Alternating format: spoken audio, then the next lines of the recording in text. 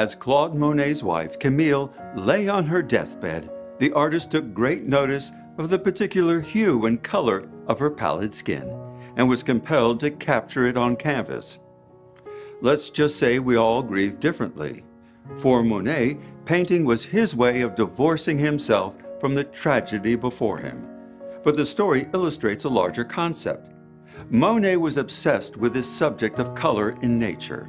For the artist, color was equally, if not more important than the subject he was painting. So that a cathedral was no longer a cathedral, but a collection of stones, an object to observe the ever-changing effects of light and color seen at different times of day and under various conditions. Monet put it this way: to see, we must forget the name of the thing we are looking at. Later in life, Monet developed cataracts so that all he could see was blurred shapes and colors. Because of his impaired vision, his painting style changed radically. In this painting, Path Under the Rose Arches, Monet is no longer bound by details, so his brushstrokes change from daubs of paint to long, swirling calligraphic strokes. Compare it with this painting, Pathway in Monet's Garden in Giverny, painted 20 years earlier. In one sense, you could say his cataracts liberated his painting, although I'm certain Monet didn't see it that way.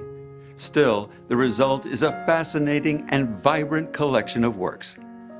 Monet eventually had surgery to correct his eyesight. Able to see fully again, Monet's creative output burst forth and remained so for the last few years of his life. At Monet's funeral in 1926, his coffin was covered in a black shroud. His friend, George Clemenceau, removed the shroud, declaring, "No black for Monet," and replaced it with a flowered patterned cloth. I'm Larry Withers, and this has been your 2-Minute Masterpiece. We hope you enjoyed this video. If so, like it, share it, and subscribe to our channel. To learn more about First Art Gallery, view the video below. To see other 2-Minute Masterpiece videos, follow the link above.